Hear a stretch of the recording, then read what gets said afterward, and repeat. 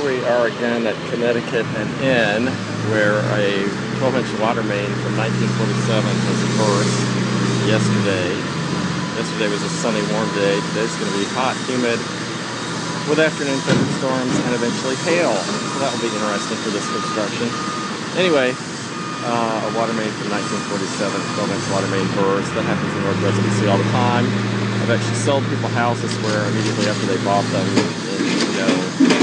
lovely, historic Chevy Chase and American University Park, a water main would break and flood the whole bottom of its house, and insurance would pay for it to be rebuilt nicer than it was before with better hardwood floors. But this time it broke on this major boulevard, created this giant hole in the road that they're repairing, a sinkhole that collapsed inward.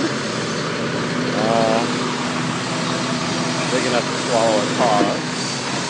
And of course what's really interesting about this is that this neighborhood is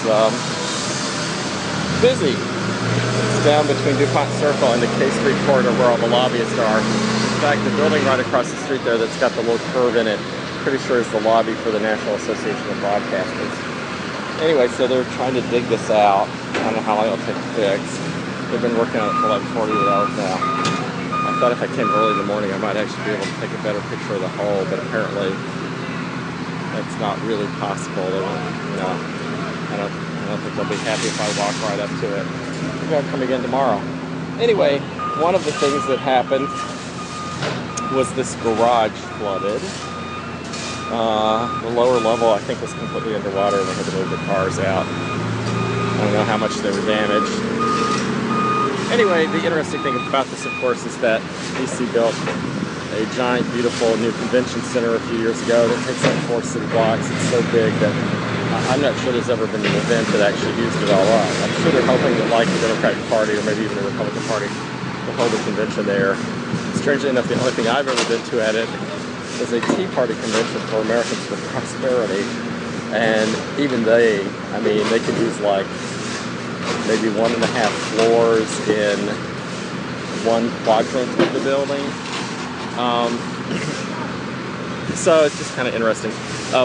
DC, of course, had this real estate appreciation like most of the rest of the country, but it was worse here, or better, depending on how you look at it, than anywhere else except for Silicon Valley. Real estate in all the neighborhoods right around where we are appreciated 25% a year from about 96 to around, I'm sure it started slowing down in like 2003 or 2005, but it didn't come to an end until 2008. And I actually think still appreciate between 1% and 4% a year in this area. And every time $100,000 worth of real estate transacted, there's ABC is also here reporting somewhere. My competitors. Every time $100,000 worth of real estate transacted in DC, you would, the city would get $2,200, $2,200, 1.1% from the seller and 1.1% from the buyer. Since things have slowed down and the city was so addicted to this huge influx of cash, including a lot of wealthy yuppies who have no kids and don't even use the public schools who were moving in at that time, buying all this appreciating property, who work for Homeland Security and other government agencies expanded by Clinton and Bush and now Obama.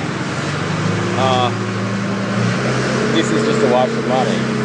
But it didn't repair its shoddy schools that are full of asbestos and have one working girls' room and one working boys' room, sometimes in a school with 1,000 kids. And it didn't do anything about water mains, and it didn't do anything much about streets.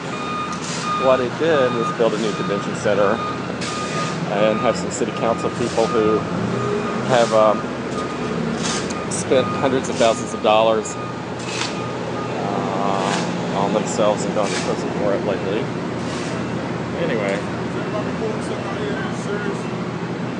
So, that's what they did with the money. That's central planning for you, because nobody's losing any profits from not selling people water or not charging them a toll to go down the street. It can happen anywhere at any time, and there's no incentive to stop it. Just like schools educate badly and aren't safe, and there's no incentive to be otherwise because the kids and their parents are all captives. Anyway, that's DC for you. An entirely democratically run city, 95%. And this is how they deal with infrastructure and infrastructure budgeting.